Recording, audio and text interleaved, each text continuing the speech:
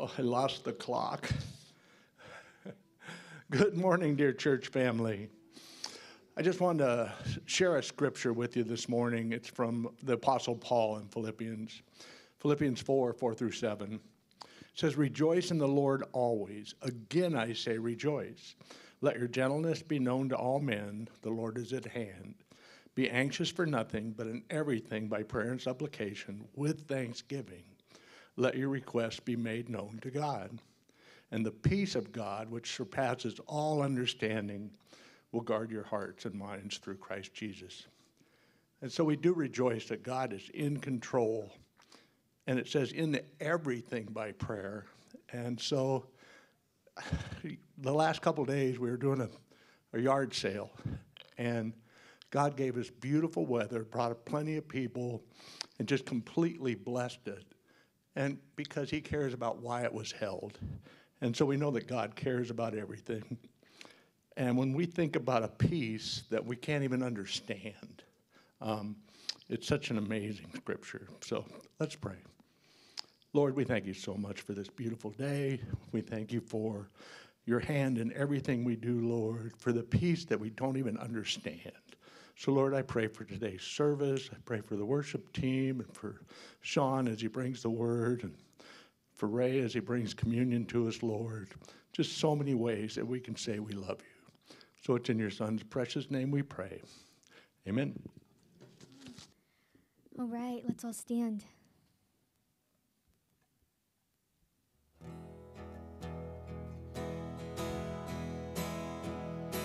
Open the eyes of my Lord. Open the eyes of my Lord. I want to see you. I want to see you. Open the eyes.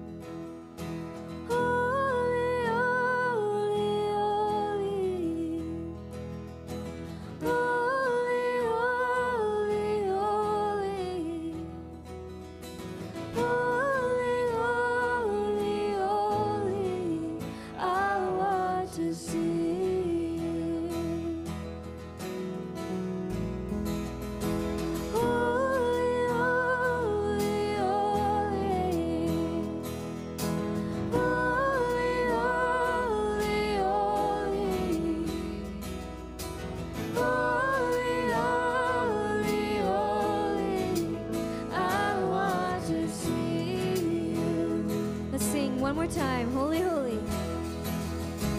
Holy, holy, holy. Holy, holy, holy. Holy, holy, holy. I want to see you. To see you high and lifted up,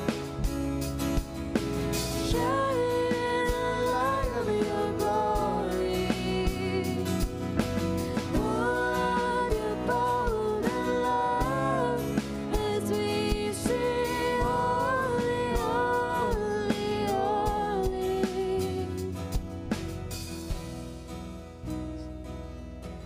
Holy, holy, holy. Holy, holy, holy. Holy, holy, holy. I want to see you. Oh Lord, we just pray that you would open our eyes to your heart, Lord, and that we would realize our need for you. Lord, that we would call out to you. We would humble ourselves before you.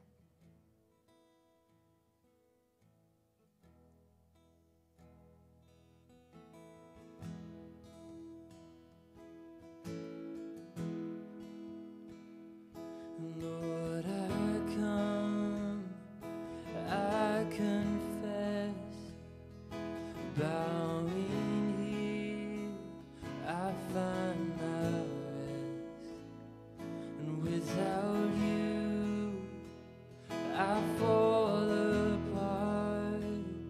You're the one that guides my heart.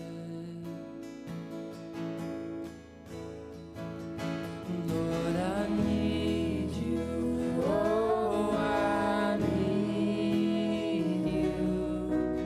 Every hour I need you. My one defense, my righteousness. Oh God, how I need you.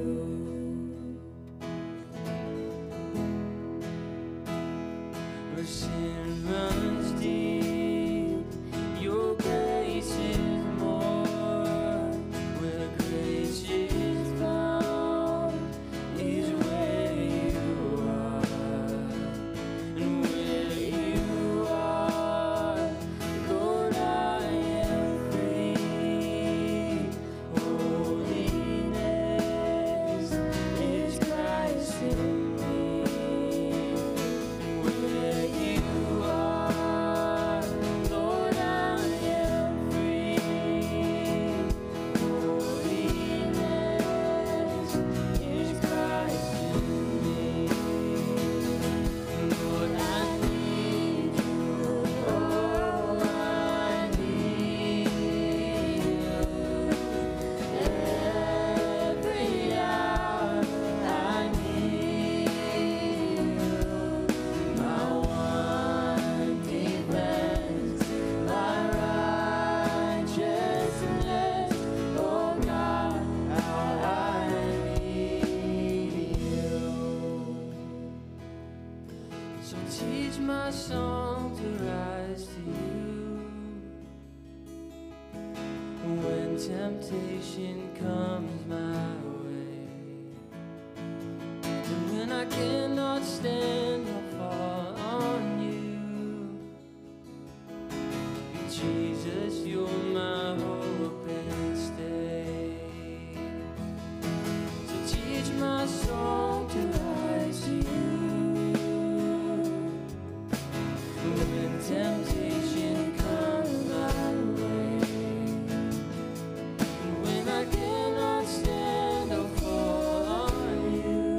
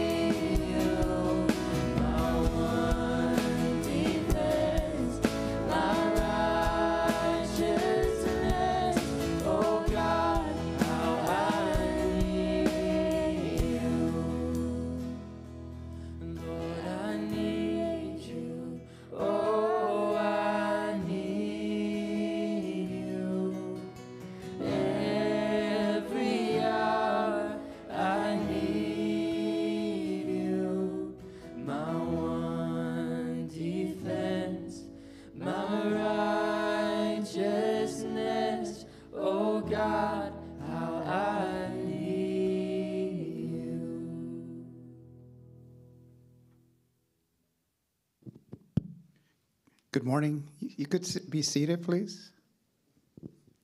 How's everyone doing this morning? Great. That's what we want to hear. At this time, we'd like to have a time of communion. And, communion is one of course, the ordinances that we are called to exercise in our Christian walks. And we know by Acts 2:42 that the early church, they continued steadfastly in the apostles' doctrine and fellowship and in the breaking of bread and in prayer.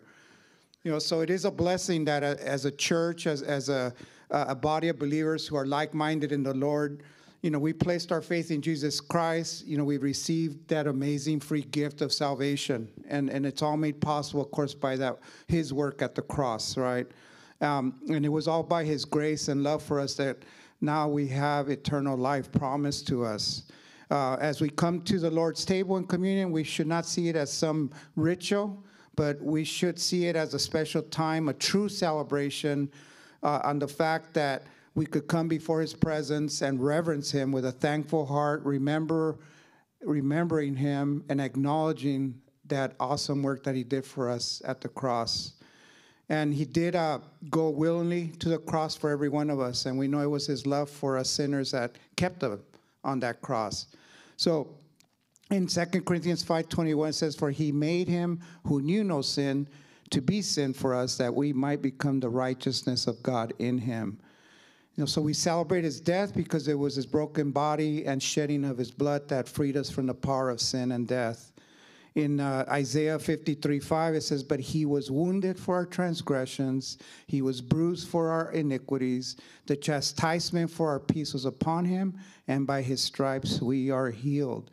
So it was his perfect sacrifice that served as a substitute for us sinners who do fall short of the glory of God. He paid that debt that we could never pay on our own, right? The price was paid through the cross of grace.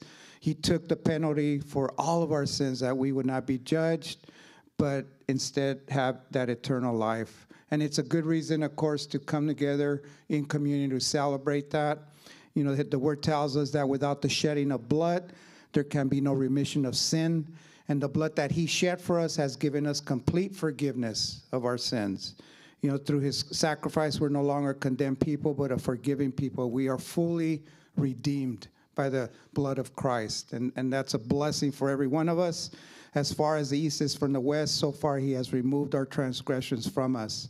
So as we remember the cross, we're mindful of the fact that the cross represents his grace, the cross represents his mercy, the cross represents his unconditional love for every one of us, and ultimately it reminds us of the hope that we have in him. So as we distribute the elements, it's important for each of us really to take a few minutes to examine our hearts and just to confess any unconfessed sin to the Lord and ask for forgiveness. For those of you who do not know the Lord, I would ask that you would, at this time in the silence of your heart, accept him as your Lord and Savior, and you could also partake in this great celebration. So let's go ahead and distribute the elements, please.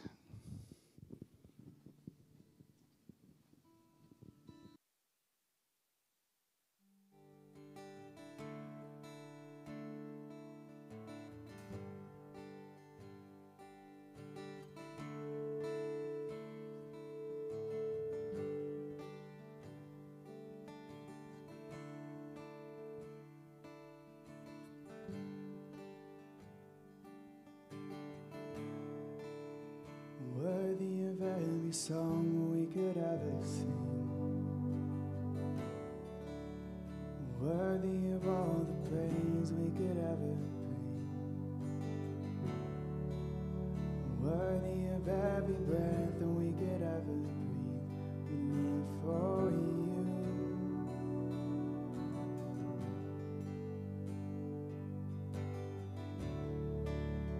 Jesus, the name above every other name. Jesus, the only one that could ever save. Worthy of every breath that we could ever breathe. We live for you. We live for you. Holy, there is no one like you.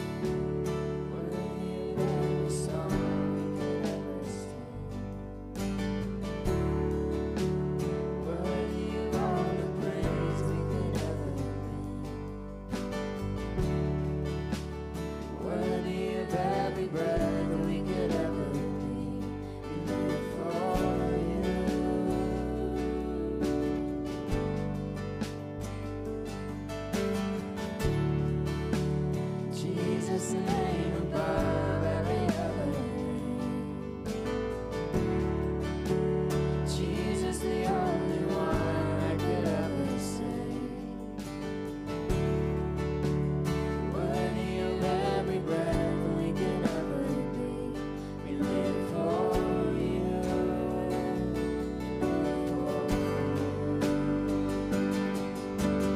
Holy, there is no one like you. There is none beside you. Open up my eyes and wonder. Show me who you are and fill me with your heart and lead me in your love to those around me. And I will build my life upon your love. It is a firm foundation. I will put my trust in you, oh Lord, and I will not be shaken.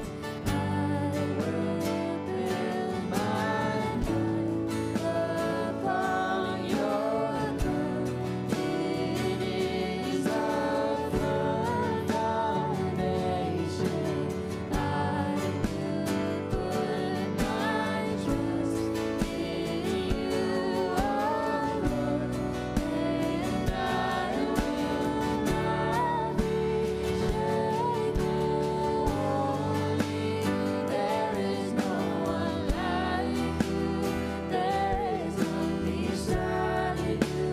Open up my eyes and wonder. Show me who you are and fill me with your heart and lead me in your love to those around me. Holy, there is no one like you. There is none beside you. Open up my eyes and wonder. Show me who you are and fill me with your heart and lead me in your love to those around me.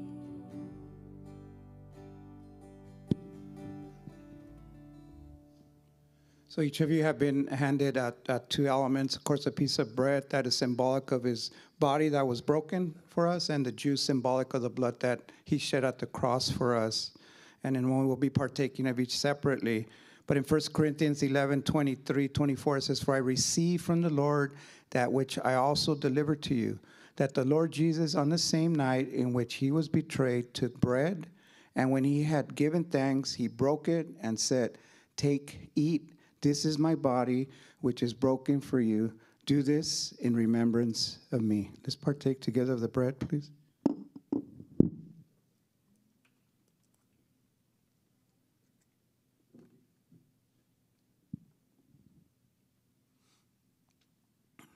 In the same manner, he also took the cup after supper, saying, "This cup is the new covenant in my blood.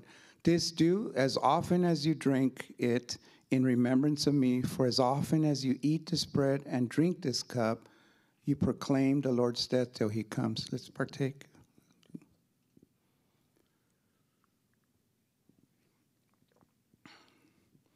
Lord, we do thank you that we have every reason to celebrate communion because you went willingly to the cross. It was all by your grace. It was all by your mercy. It was all by your love that you went to the cross willingly to suffer and just take on all the sins of the world, that we would be a redeemed people, Lord. Thank you. We acknowledge that. And we ask that you just continue just to lead and guide our every step, Lord, that everything we do would be in accordance to your will. And thank you that we now have your Holy Spirit to help us to live a life that's worthy of your calling, Lord. So be with us this morning as the word goes out, Lord, that it would encourage your people in a powerful way. In Jesus' name. Take that right Good morning, family.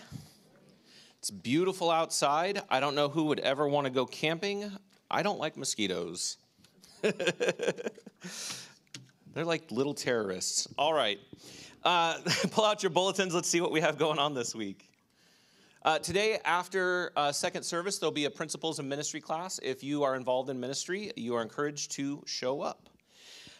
Supper for 6. So there is a little bit of misinformation there. Not mistaken information? I don't know. All the groups have been put together, and you will be contacted soon to know where to go. Randy said if you have any questions, that's normal. You can see him. He'll be out in the lobby, and he'll answer any questions you got. This Wednesday night, we're going to be doing potluck here. So every Wednesday, we have a midweek service, but every other Wednesday, we're going to be doing potluck here. So bring a main dish and bring it. All right, so that's going to be this Wednesday. And it's at 5:45 so that we have time to eat and then have service. Ladies, slight change in the summer schedule. It looks like you guys got really busy. For a minute there, I thought the ladies' stuff was canceled for the summer, but you guys got a ton of stuff to do. It says, please join Monday evening Bible study at 6 p.m. as we continue through 1 Peter, and join us on the following nights at 6 p.m. for potluck and bunko. So there's some nights that are listed there. And bunko, if you're unfamiliar with that, what that is ladies, you bring all the clean laundry from the house, and you guys put it in a pile, and you see who can fold the fastest. It's really a neat game. That's not what it is at all. And I don't know what it is, so it might be that. Culture Impact Team, they're going to be meeting on Sunday, June 25th at 1 p.m. here at the church. You can contact Kendra. Her number's there if you have any questions about it. And then a men's conference is coming up in July, so guys, get signed up for that. There's a $30 fee, but it's Arise, and there's a verse out of Isaiah 60, verse 1 that says, Arise, shine, for your light has come, and the glory of the Lord is risen upon you. So guys, get signed up. It's a 2-day deal, and if you have any questions, you can talk with Pastor Ray. And ladies, see, you got more stuff going on. You're invited to our summer prayer brunch. So all the details are there, and it's Fervent Prayer for America, so that's all very important. And then Grief Share, there will be a seminar on July 16th, so read through that. And if you have any questions about that, you can contact Doug or Tanya Lynch. They head that up. And then there will be a Grief Share class that will start up later in August. And the one-year Bible plan. Who's still doing it? You don't have to raise your hand. Oh, man, so many people. That's good. Yeah, so there it is, and I think there's more in the foyer if you need one. But with that, say hi to one another, grab some coffee, and come back for some more worship and the Word.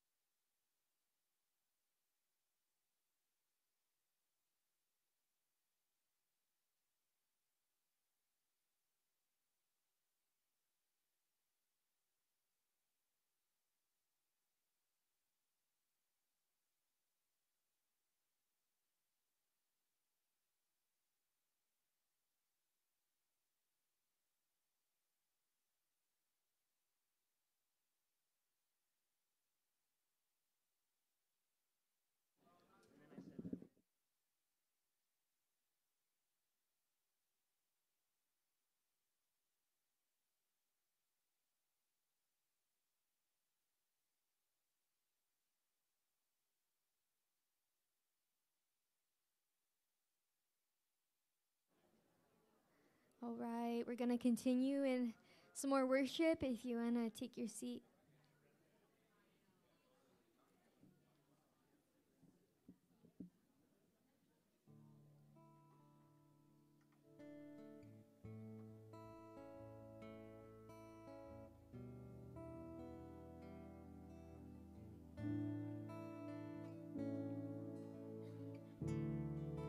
When the music fades, all is stripped away, and I simply come,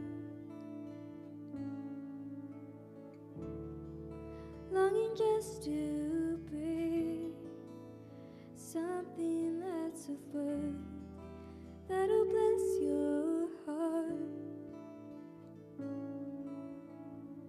I'll bring you more than a song, for a song in itself is not what you have required. You search much deeper within, through the way things appear. You're looking into my heart. I'm coming back to the heart of worship, and it's all about you. It's all about you, Jesus. I'm sorry, Lord, for the thing I made it, and it's all about you. It's all about you, Jesus.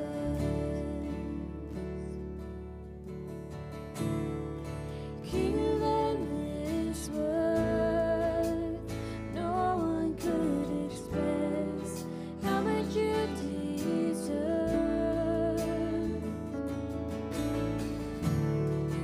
Though we get poor, all I have is yours, every single breath.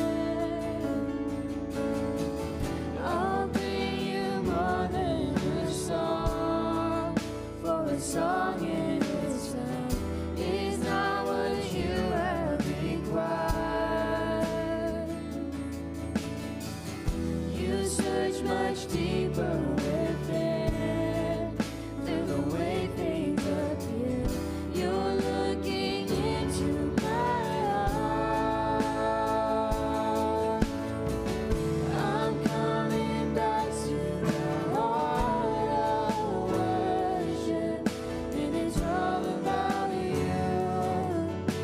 It's all about you, Jesus. I'm sorry, Lord, for the thing I made it, and it's all about you. It's all about you, Jesus. I'll bring you more than a song. I'll bring you more than a song. 'Cause it's all about you, Jesus. I'll bring you more than a song. I'll bring you more than a song. 'Cause it's all about you, Jesus.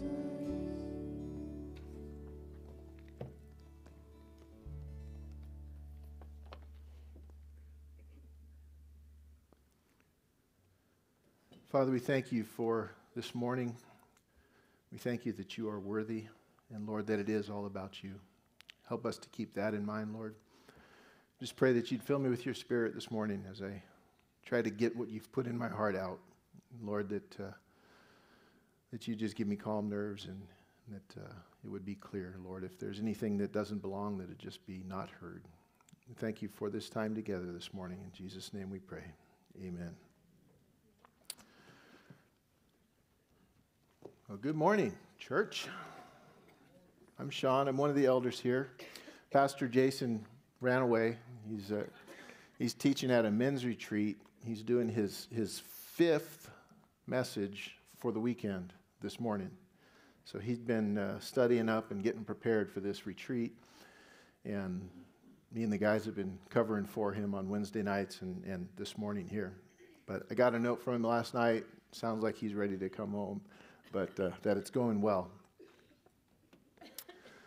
And I was looking at this thing. That's a little intimidating now. When it was on my little screen, it didn't look so bad, but it's a little scary. When we were leaving the house, I told my wife I should have brought my smartwatch because I'm missing out on getting credit for 2-hour-long cardio workouts standing up here.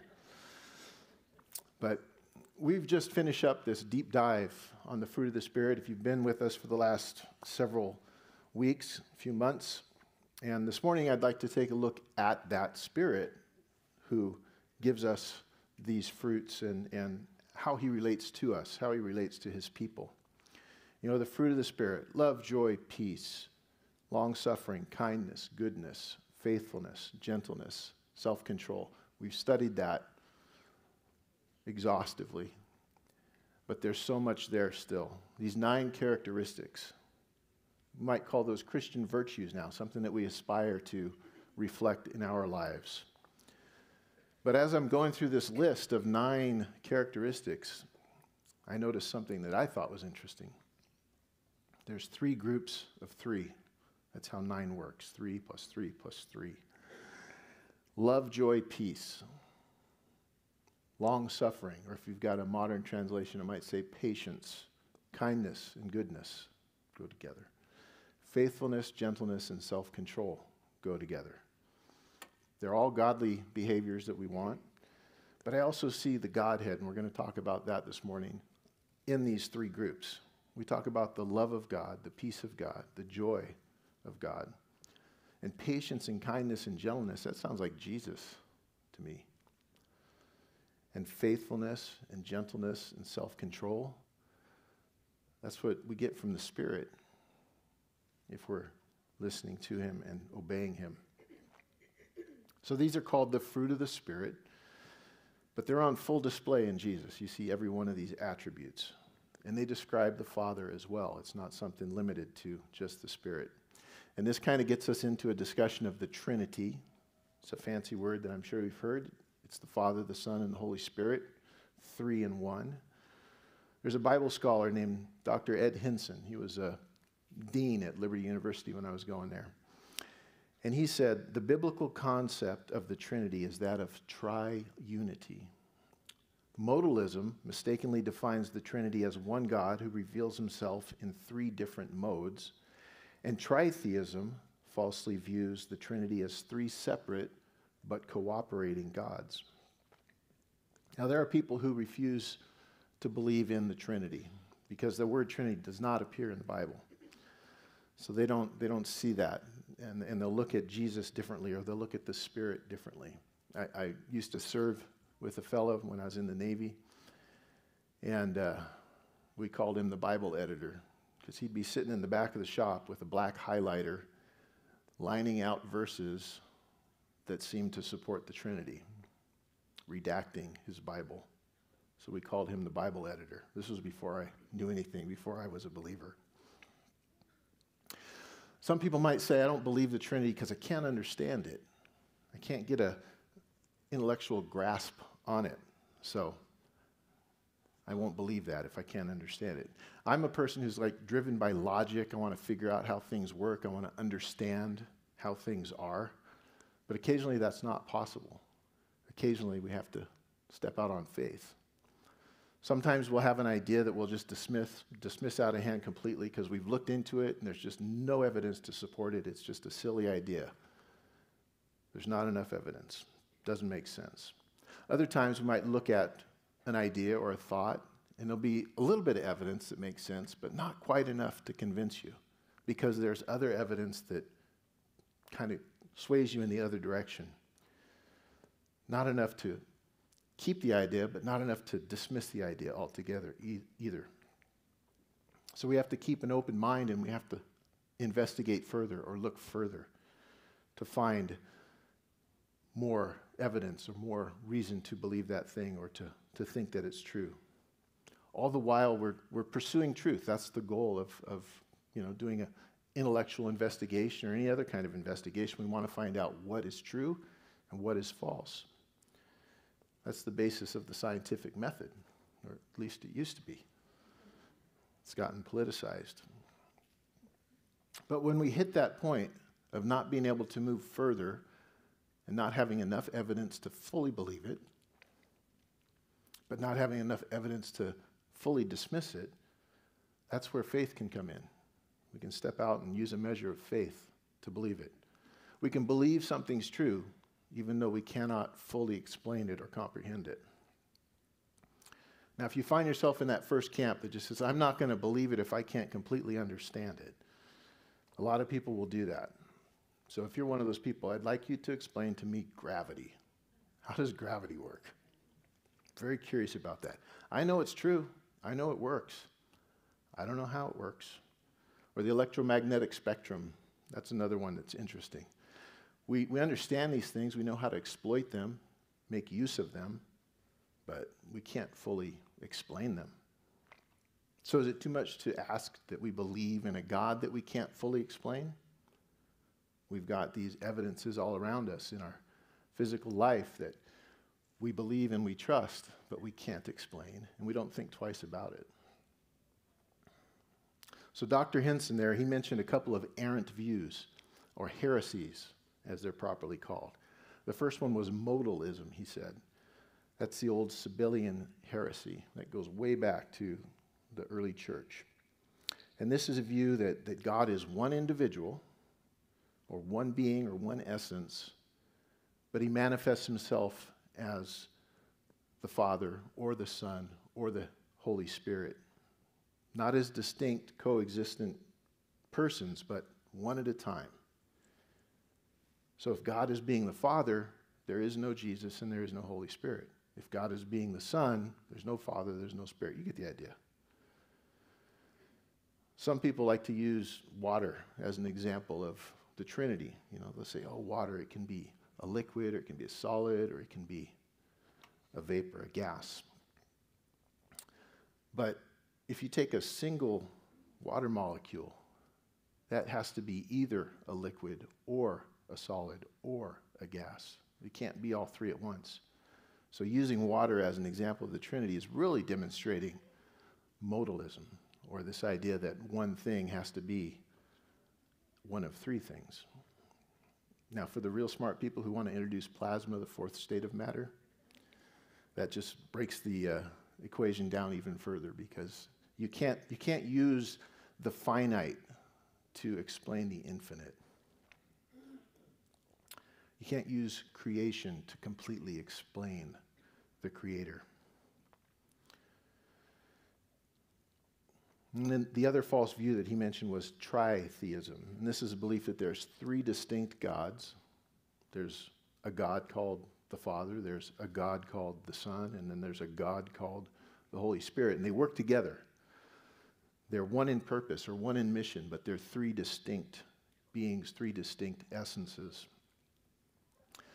They're one in the sense that a team is one, but they're three separate members of that team with three individual personhoods.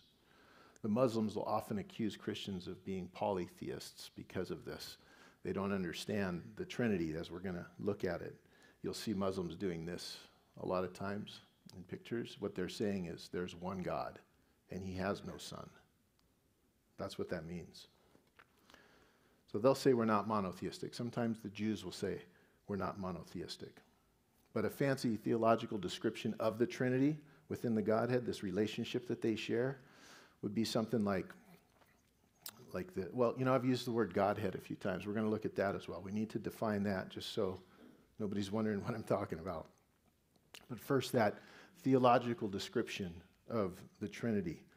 The Father, the Son, and the Holy Spirit are one in substance or essence or divinity. They're the same thing, yet they're three separate, distinct persons.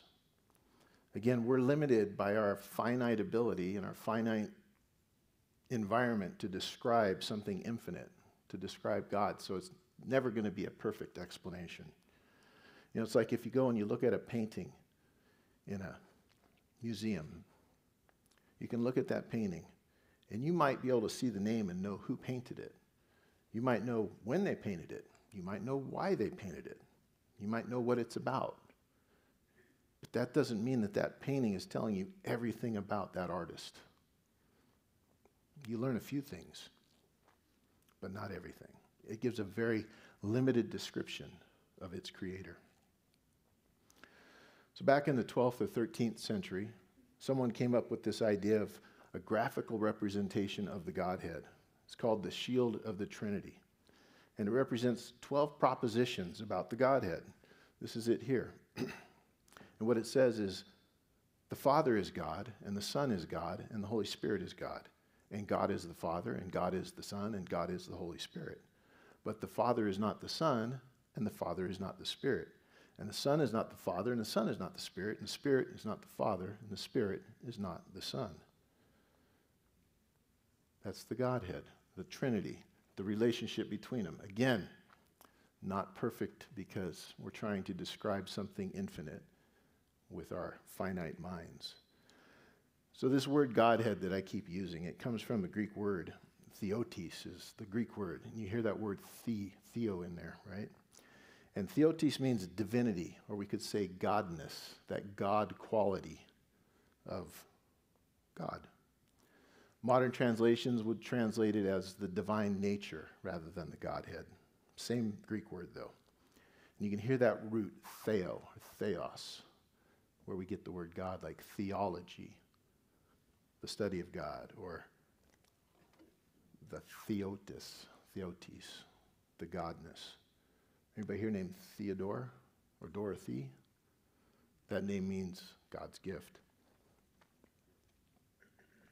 So Romans 1, 18 through 20, it says, "For the wrath of God is revealed from heaven against all ungodliness and unrighteousness of men, who suppress the truth in unrighteousness, because what may be known of God is manifest in them, for God has shown it to them.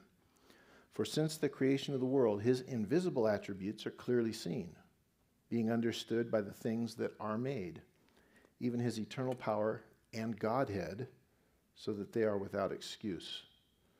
What that's saying is that we can look around us in nature. Anybody can look around them in nature, and if they are thoughtful and quizzical, they'll see that it didn't just happen.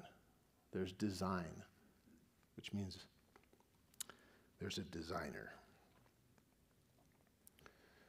So notice that in these verses here, this idea of Godhead refers back to a creator, talking about how he makes himself known in creation. If you continue to read that section of Romans 1, it's very familiar to us.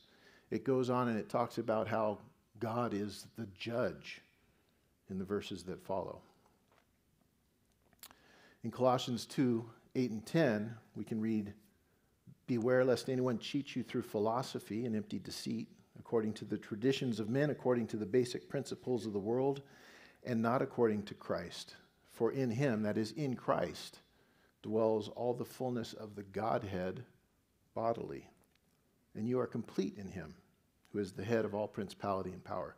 It's saying Jesus is the visible version of the Godhead.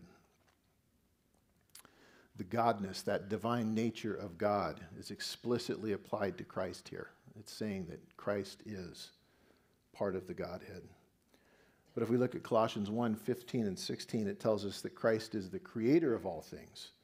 And 2 Corinthians 5:10 tells us that he sits on the judgment seat, the bema seat, and judges all of our deeds, whether good or bad.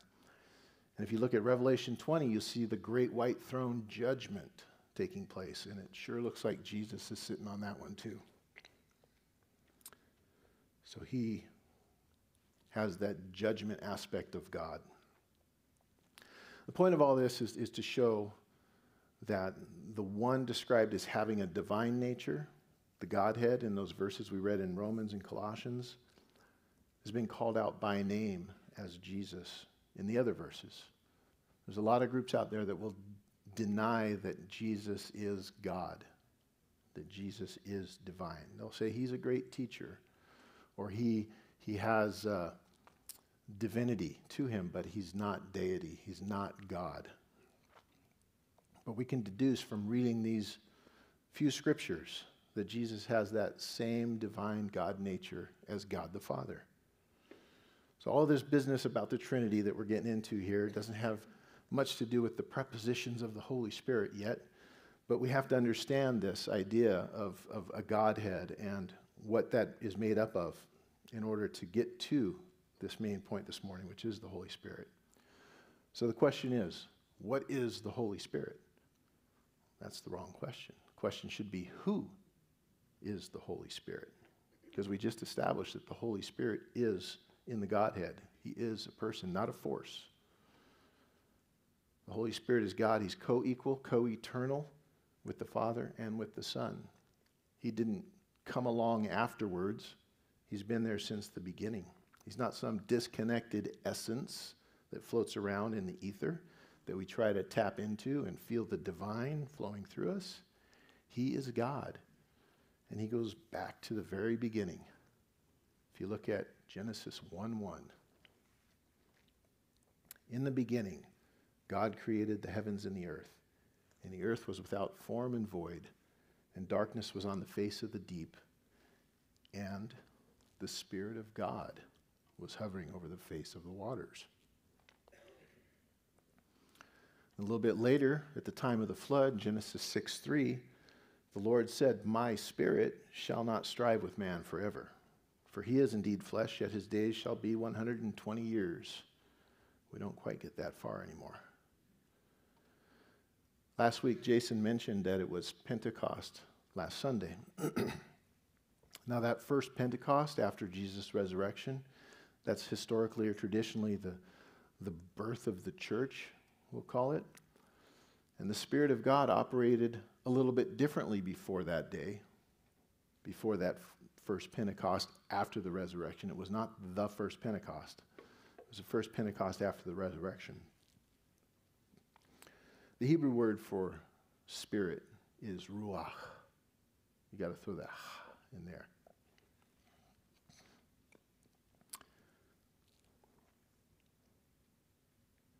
That word is also translated as breath or wind. So you can hear that ruach, the breath. In the Old Testament, we read so many times that the Spirit of God came upon so-and-so, and they were able to do amazing things. But the Spirit might not always stay with that individual. He might go away. Numbers 24:2, we read the story of Balaam. You remember Balak had hired Balaam to come in and curse the Israelites, and Balaam tried to do it, but he couldn't. Verse 2 said that Balaam raised his eyes and saw Israel encamped according to their tribes, and the Spirit of God came upon him. That happened to several of the judges too. It happened to Gideon and Othniel and Jephthah and Samson. Judges 6:34 talks about Gideon. Remember, Gideon destroyed the altar of Baal, and then he had to fight the Midianites, and he had to go down and get his army of 300 guys. Verse 34 says that, but the Spirit of the Lord came upon Gideon. Then he blew the trumpet, and the Abiezrites gathered behind him. Samson, we know Samson. Judges 14 and 15. When he, Samson, came to Lehi, the Philistines came shouting against him. Then the Spirit of the Lord came mightily upon him. And the ropes that were on his arms became like flax that is burned with fire, and his bonds broke loose from his hands. He found a fresh jawbone of a donkey, reached out with his hand and took it and killed 1,000 men with it. The Spirit of the Lord was upon him. But then, a few verses later, in Judges 16:20, Samson got a haircut. And Delilah said to him, the Philistines are upon you, Samson. So he awoke from his sleep, and he'd been going back and forth with her. She'd say, why are you so strong? And he'd say, oh, it's because of this. So she tried to trick him, and it wouldn't work. Finally, he told her, it's because my hair is long. So she cut his hair off. So she says, the Philistines are upon you, Samson. So he woke from his sleep and said, I'll go out as before at other times and shake myself free. But he did not know that the Lord had departed from him.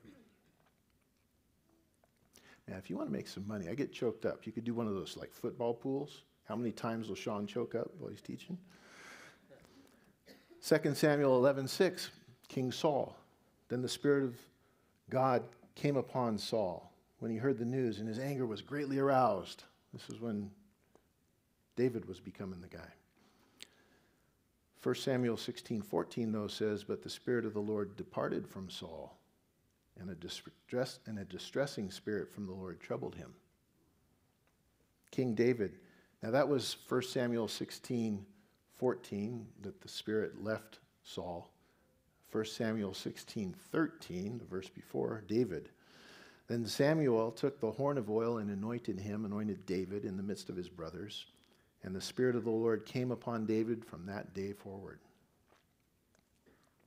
But what did David pray in Psalm 51 after his sin with Bathsheba? Verses 10 and 11, he says, create in me a clean heart, O God, and renew a steadfast spirit within me. Do not cast me away from your presence, and do not take your Holy Spirit from me. Restore to me the joy of your salvation, and uphold me with your generous spirit. Did anybody just hear Keith Green? Take not your Holy Spirit. The judges and the kings experienced the Spirit being upon them, but so did the prophets. More examples. Isaiah 61:1, the Spirit of the Lord is upon me, because the Lord has anointed me to preach good tidings to the poor. He sent me to heal the brokenhearted, to proclaim liberty to the captives, and the opening of the prison to those who are bound. Jesus quoted those verses when he was talking in the synagogue. Prophet Ezekiel 11:5, and he said to me, Son of man, these are the men who devise iniquity and give wicked counsel in this city, who say, the time is not near to build houses. The city is the cauldron, and we are the meat. Therefore prophesy against them. Prophesy, O Son of man.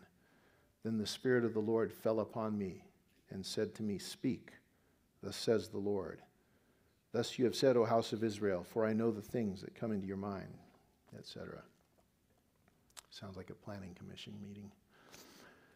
Micah 3:8, Micah the prophet, but truly I am full of power by the Spirit of the Lord, and of justice and might to declare to Jacob his transgression and to Israel his sin. So these examples are meant to show how the Spirit works selectively in people in the Old Testament to accomplish God's will. He'll come in, do what needs doing, and if necessary, leave. He'd come and go as was needed to empower those individuals for the specific purpose. So that way of interacting with people and several pre-incarnate appearances, or what we call theophanies, where the angel of the Lord, it says in the Bible, but that's like God coming down in human form. That's largely how God interacted with his people in the time of the Old Testament.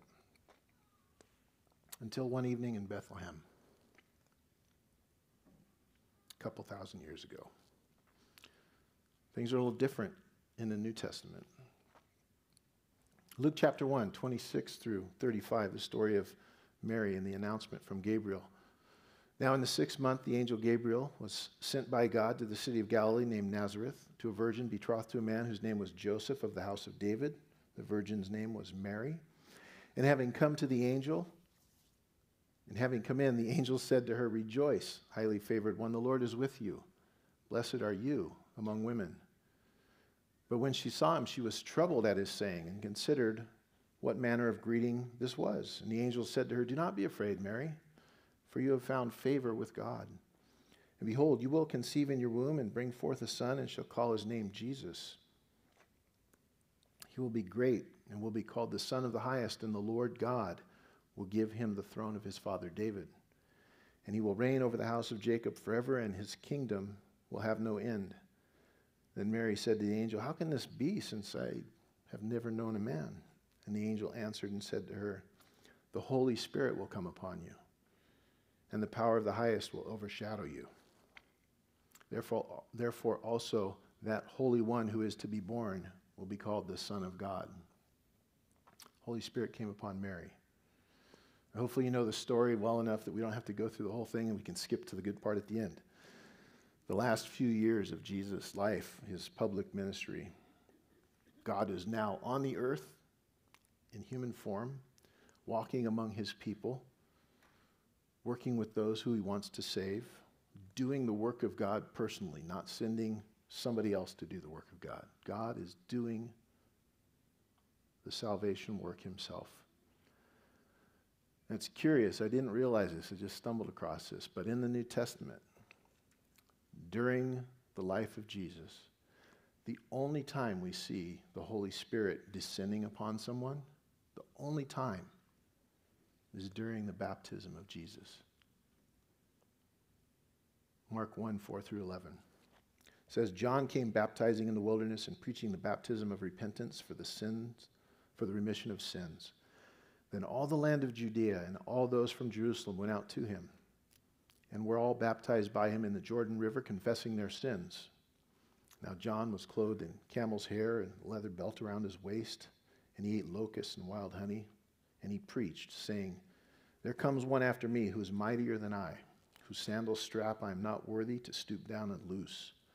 I indeed baptize you with water, but he will baptize you with the Holy Spirit. And it came to pass in those days that Jesus came from Nazareth of Galilee and was baptized by John in the Jordan. And immediately coming up from the water, Jesus saw the heavens parting, and the Spirit descended upon him like a dove. Then a voice came from heaven, You are my beloved Son, in whom I am well pleased. There's very few events in the life of Jesus that show up in all four Gospels. This is one of them, his baptism. Most of the others have to do with his crucifixion and the passion. But the Spirit descending upon him, that shows up in every one of the Gospels. This baptism scene also demonstrates this idea of the Trinity being divine or being the Godhead. We see the Son in the water, we see the Spirit descending like a dove, and we hear the Father speaking from heaven. And Jesus was baptized not for the remission of sin, like everybody else was there. That's what John said, I'm baptizing for the remission of sin. No, Jesus was baptized so that he could be identified and recognized as the Lamb of God. And that would probably do it. See the heavens parting and the Spirit coming upon it, and then a voice out of the heavens. And this began his public ministry. It's like, this is the guy. And he called his disciples to follow him, and he lived with them and taught them about the Father and the kingdom of God. They followed him and they watched him. They loved him.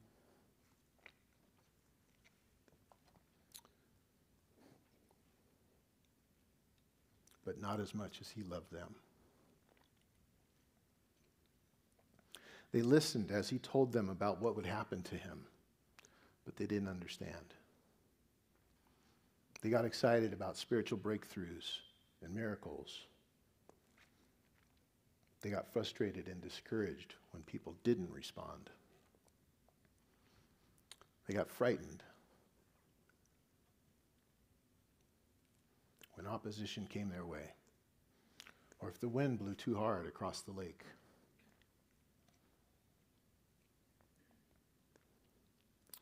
They encountered many difficulties, those disciples did. But they were with Jesus, and he gave them comfort. Familiar passage from John 14 reads, Let not your hearts be troubled. You believe in God, believe also in me. In my Father's house are many mansions. I go to prepare a place for you. I will come again and receive you to myself, that where I am, there you may be also. Jesus is telling his guys about his death and his resurrection, his departure to heaven and his return to earth. But they're not getting it. In verse 5, Thomas said to him, How can we know the way? Jesus said, I am the way, the truth, and the life. No one comes to the Father except through me. If you had known me, you would have known my Father also. And from now on, you know him, and you have seen him. Philip said to him, Lord, show us the Father. And Jesus said to him, he who has seen me has seen the Father. Do you not believe that I am in the Father and the Father in me? But the Father who dwells in me does the work. Verse 11, believe me that I am in the Father and the Father in me, that Godhead. They're both God, all three of them. So we see this indwelling, this abiding relationship between the Father and the Son. From a human perspective, that's kind of beyond our experience, that one person exists in another person. The closest thing I could think of was like a pregnant woman who has a baby in the womb, but that's not what we're talking about here. Nicodemus got stuck on this same kind of concept when Jesus told him, you must be born again. And Nicodemus said to Jesus, can a man be born when he's old? Can he enter a second time into his mother's womb and be born? Nicodemus could not comprehend this relationship. So God the Father and God the Son and God the Spirit, they're the same essence. They're the same divine thing, the same theotes, as we said. They're not part of the same divine thing. They're each fully the same thing as the other. Remember Colossians 2:9, for in him, that is in Christ, dwells all the fullness of the Godhead bodily. Christ is the physical, bodily, human representation of God. When he was here, God was here. If you think of God the Father, and you see an old man in a long white robe with a flowing beard, you've got the wrong picture. You're thinking of Charlton Heston. Or maybe you're thinking of Father Time from Rudolph's Shiny New Year. Neither of those guys are God the Father. You can maybe blame Michelangelo, his 16th century fresco, The Creation of Adam, that sits on the ceiling of the Sistine Chapel. And this isn't even a biblical rendering of the creation of Adam. Michelangelo used his creative license here. This is a very famous painting, The Creation of Adam. The biblical account, though, Genesis 2:7, records Adam's creation like this. And the Lord God formed man of the dust of the ground and breathed into his nostrils the breath of life. And man became a living being. God breathed the breath of life into Adam. And that breath of God, it's very similar in meaning to the Ruach.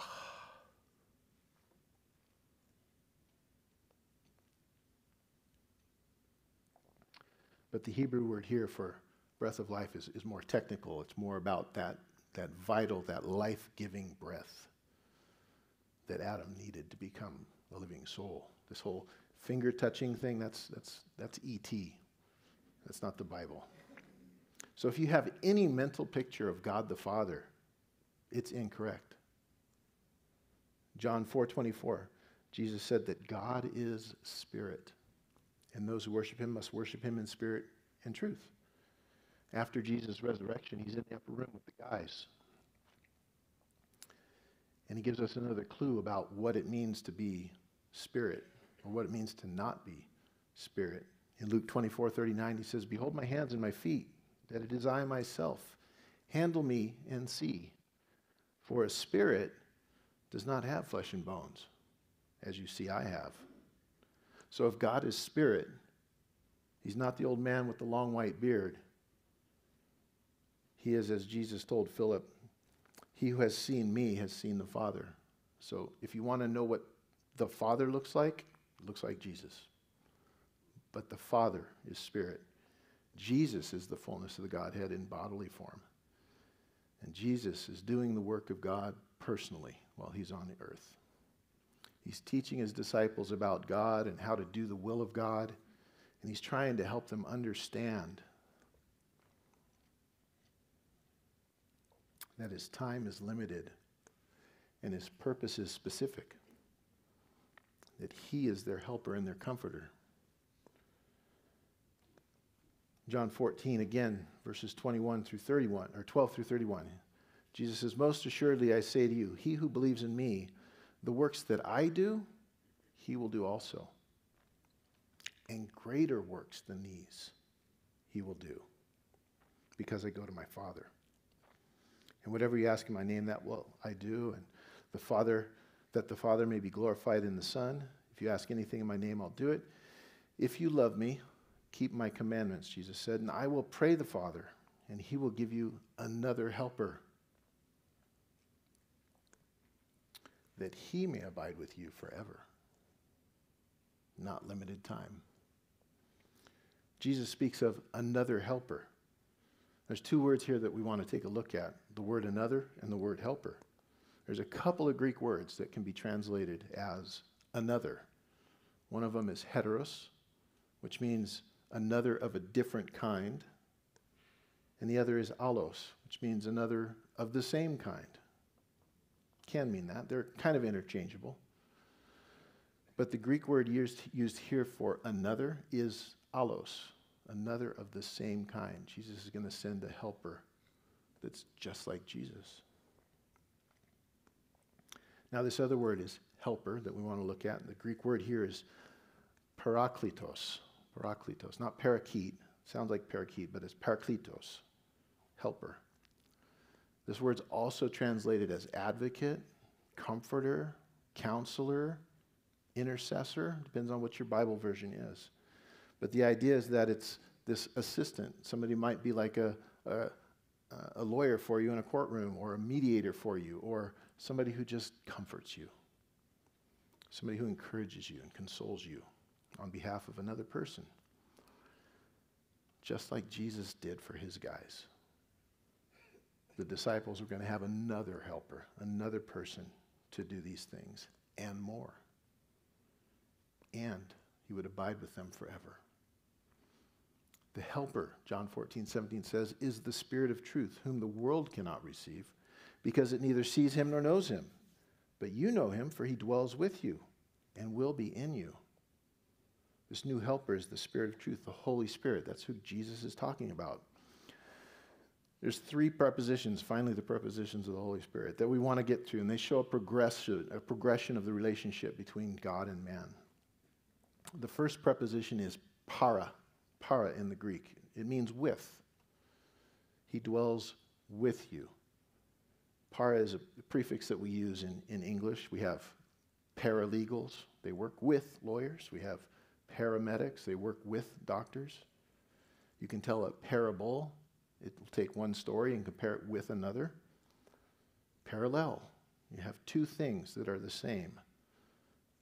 The other part of that word, para, with, allel, is from allos, another of the same type.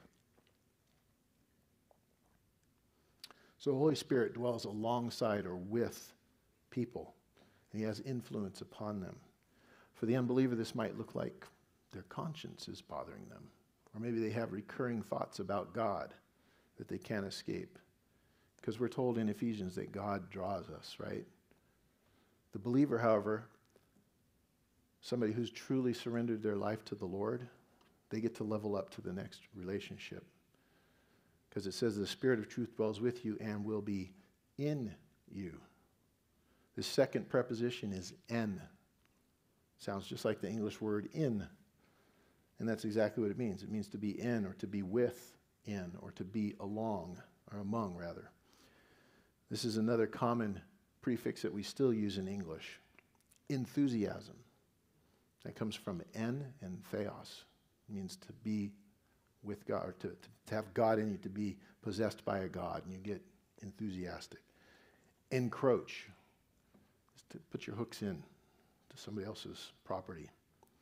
Endure, to test the durability of something. Encipher, to put something into a code. Energy, the power or the ergs within it. Or enshroud, to wrap something in a cloak. We use that prefix en a lot still. The Holy Spirit is in the believer. The Spirit of God has taken up residence within us. The life of the Christian is now enabled to do the will of God. We don't have to do it in the power of the flesh. A.W. Tozer said, "The Holy Spirit is not a luxury meant to make deluxe Christians. As an illuminated frontispiece and a leather binding make a deluxe book, the Spirit is an imperative necessity. Only the eternal Spirit can do eternal deeds. We'll often say Jesus lives in my heart, right? Well, technically that could be true if we recognize that Jesus is the Holy Spirit of God and we see our heart as representative of our spiritual nature. That's a true statement. But it can paint a misleading misleading picture rather, and confuse people, confuse children. They might actually think there's a little Jesus man living in their chest and not understand that. Or adults may not understand it and hear you say it and think you're cuckoo. Why do you think there's a person living inside your heart? The indwelling of the Spirit is also not some latent divine spark within that needs to be fanned into a spiritual light within. It's the God of the universe dwelling in our spirit to the extent that we permit him to. Paul warned the Thessalonians at the close of his first epistle. He said in 1 Thessalonians 5:16-22, "Rejoice always, pray without ceasing. In everything give thanks, for this is the will of Christ Jesus for you. And do not quench the Spirit. Do not despise prophecies. Test all things, hold fast to what is good, abstain from every form of evil." Do not quench the Spirit. Whoa, that wasn't good. I just shut my... So Jesus is continuing to prepare his disciples, his followers, for what's coming next. But they just don't get it. He tells them in verse 25 here, "These things I've spoken to you while being present with you. But the Helper, the Holy Spirit, whom the Father will send in my name, he will teach you all things and bring to your remembrance all things that I said to you. Peace I leave you with, my peace I give you. Not as the world gives, do I give to you. Let not your heart be troubled, neither let it be afraid." The Spirit will bring things to their remembrance. Have you ever had that happen where you're just having a conversation and stuff just starts coming out and you don't know where it's coming from? Verses that you didn't know you knew. That's the verse. He continues on in verse 28. He says, "You've heard me say to you, I'm going away and coming back to you. If you love me, you would rejoice because I said I'm going to the Father, for my Father is greater than I. And now I've told you before it comes, that when it does come to pass, you may believe." In John 15, Jesus addresses how relationships work between believers and how they should relate to him, how we should abide in the vine as a branch does. He talks about how believers should relate to each other. We should love one another. He talks about how believers should relate to the world by expecting hatred and persecution from it, because we represent a godly standard of behavior. We represent everything the world does not want to acknowledge as true and does not want to submit to. So its will would be to do away with us. And you see that happening now. It's happened throughout history. They'll be so backwards at some point that they'll think they're doing God's work by destroying God's people. John 16 starts out, it says, "These things I've spoken to you, that you should not be made to stumble. They will put you out of the synagogues. Yes, the time is coming that whoever kills you will think that he offers God service. And these things they will tell you to do, and these things they will do to you, because they have not known the Father nor me. But these things I have told you, that when the time comes, you may remember that I told you of them. And these things I did not say to you at the beginning, because I was with you to comfort you." Carries on in verse 7, "Nevertheless, I tell you the truth, it is to your advantage that I go away. For if I do not go away, the Helper will not come to you. But if I depart, I will send him to you." Hanging around Jesus is good. It was good for the disciples. But it's better to have the Spirit of God dwelling in you to give you the power to do those eternal deeds. That's not an intended to sound like I'm being dismissive of Jesus.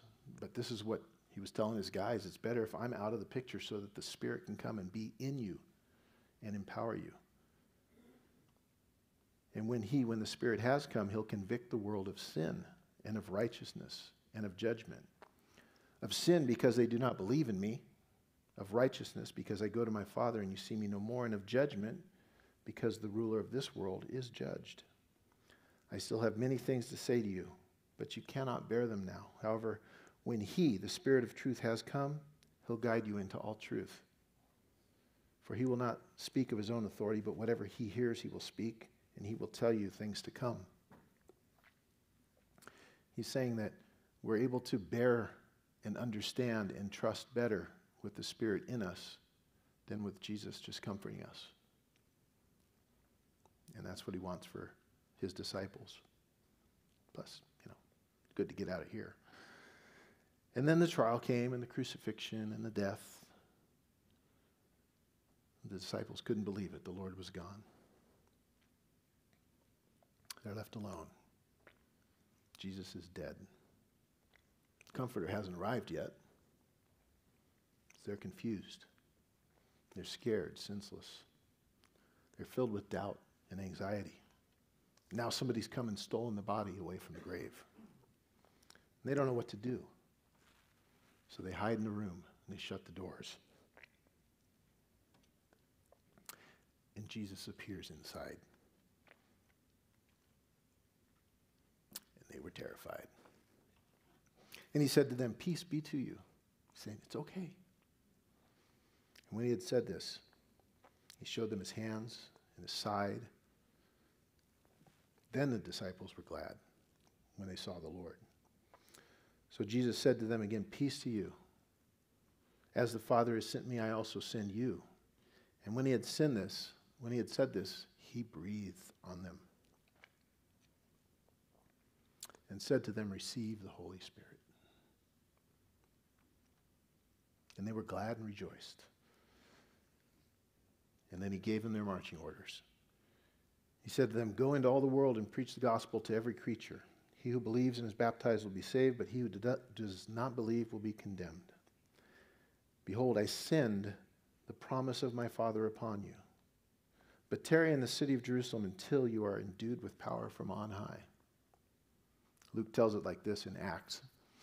"And being assembled together with them, he commanded them not to depart from Jerusalem, but to wait for the promise of the Father, which, he said, you have heard from me. For John truly baptized with water, but you shall be baptized with the Holy Spirit not many days from now. And you shall receive power when the Holy Spirit comes upon you."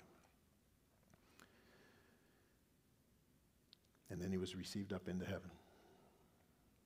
Now, if you're doing your one-year Bible reading, today's verse, Acts chapter 1, verse 2. When the day of Pentecost had fully come, they were all with one accord in one place. And suddenly there came a sound of heaven as of a mighty rushing wind, and it filled the whole house where they were sitting.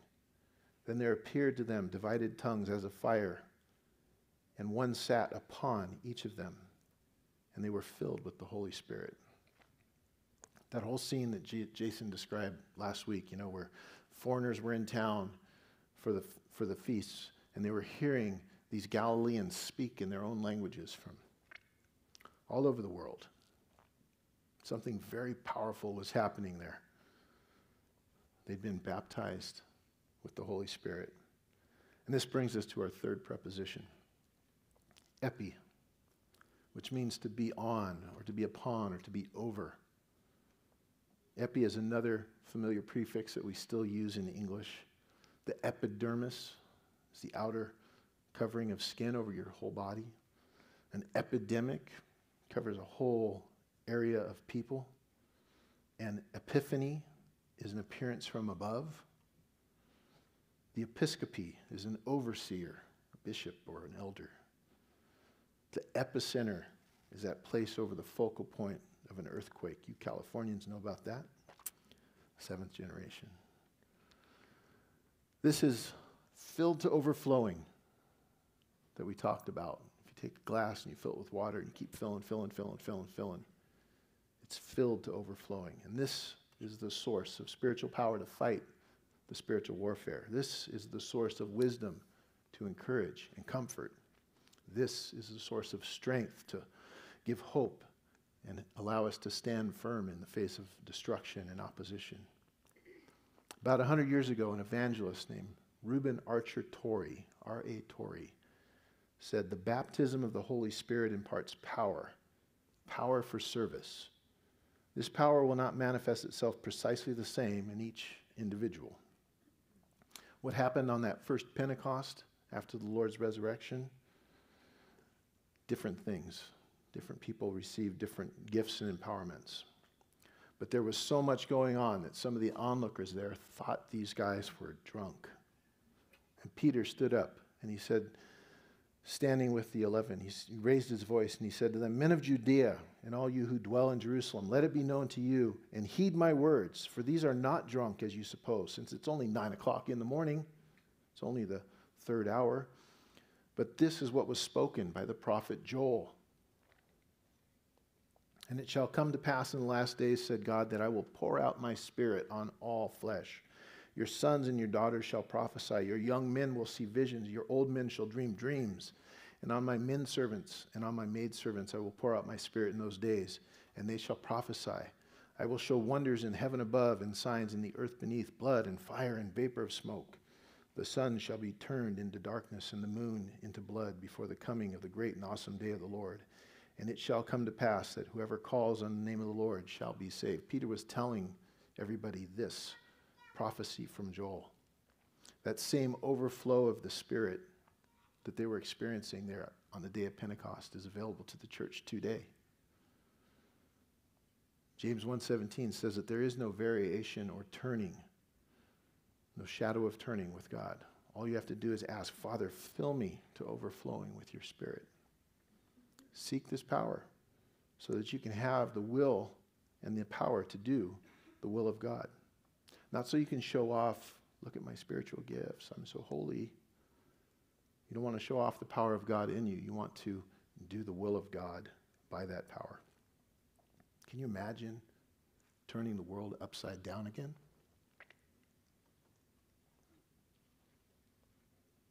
I think we could use that right about now. Hebrews 13:8 says Jesus is the same yesterday, today, and forever. James 1:16 says, "Do not be deceived, my brethren. Every good and perfect gift is from above and comes down from the Father of lights, with whom there is no variation or shadow of turning," as we said. The same God that was operating on that first Pentecost after the resurrection is the same God we serve today. That same Spirit that indwelt those believers indwells us now. That same power is available to us. We just have to ask for it. We have to be baptized in the Spirit. It may not manifest itself the same way as R.A. Torrey said, but it's there to be used as is needed. So I hope that you'll take advantage of the power that's there for you, that you'll ask the Lord, "Fill me, fill me, fill me to overflowing." And you'll see a difference. Father, we thank you for this time together again, Lord. We ask, Lord, come upon us, fill us with your Spirit, empower us to do your will. Give us the ability to do those eternal deeds, not in the power of our own flesh, but in the power of your Spirit. We thank you, Father, and we look forward to what you will do. We look forward to the world being turned upside down for you once again, if that's your will. We thank you for this time together now in Jesus' name. Amen. Thank you all.